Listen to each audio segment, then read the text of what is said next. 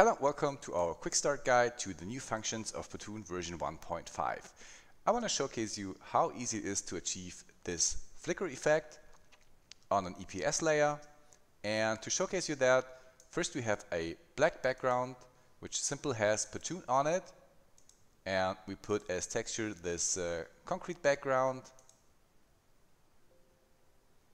and simply put it into a 3D layer, put a light in the scene, and that's the background. And for this logo we have an EPS file and we have two Pattoon instances on it. So this is how it looks if you put that into your comp. And let's bring Pattoon to it. Double click on Pattoon in your Effects and Presets tab. It starts to texturize that with a checker pattern. We want to have some kind of grungy look into the logo, so I go to the grunge patterns. Let me choose this one, for example, to give him a little cool surface.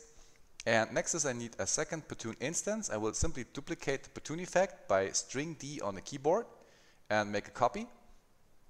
And let's try this glitch lines here, for example this one here, and you will see it automatically starts texturizing your EPS layer with this file. But we don't like to see the texture, we only like the texture to drive the glitch effect. For that I bring down the opacity so the old texture shines through the Pattoon instance. And let's go to the glitch section and simply hit activate. That's mainly all to do for achieving a glitch effect. You have several parameters here for shift the pixels in each direction and to control the glitch frequency. It means the time, the speed the glitch will happen on this layer. Of course you can tint the RGB files, the RGB channels into channels of your choice, so that gives you the option to tint the glitch effect to your design, to your color range. We leave it as it is for this. And the next thing is we like to displace the glitch also. For that we go to the Displace modifier and simply activate that. If you do so, you will see nothing happens, and this is because you have to drive the progress. Here we go. And if you drive the progress, you will see it starts to displace the image according to the map input. Okay, you have a direction control center to control the direction of the displacement. In our case, I like to have it something like so.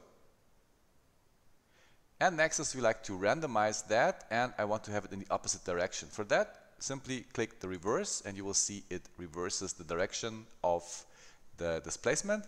And to get some randomness, we simply put in a little expression on the progress. You Alt stopwatch click on Windows or Command on Mac and simply type in wiggle parentheses 4,24 close parentheses, and that's mainly it. Now you have a randomizing movement of the displacement, and also it glitches. The next thing we like to have is this flickering of the effect and the displacement. For that we have a flicker modifier inside of Pattoon. Simply activate that and you will see it will start to flicker according to the speed of the flicker.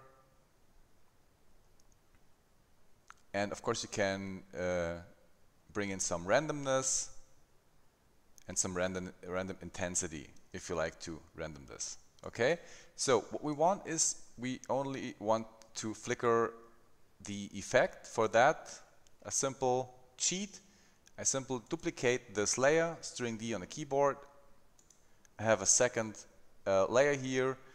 Simply let me hide the effect, and now this layer stays always here and we only have the flicker on the effect.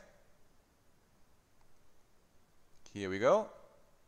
So it's up to you if you like to flicker the whole thing or only the effect, but this is how easy it is to use Pattoon as texturizing plugin, also as glitch and displacement and flicker plugin. And stay tuned for our next tutorials where we explain the turbulence modifier and the texture swap modifier, which are also new to Pattoon. Otherwise, make sure to check the in-depth tutorial to Pattoon version 1.0, which has all the main functions in it. See you in the next time. My name is Oliver. Bye.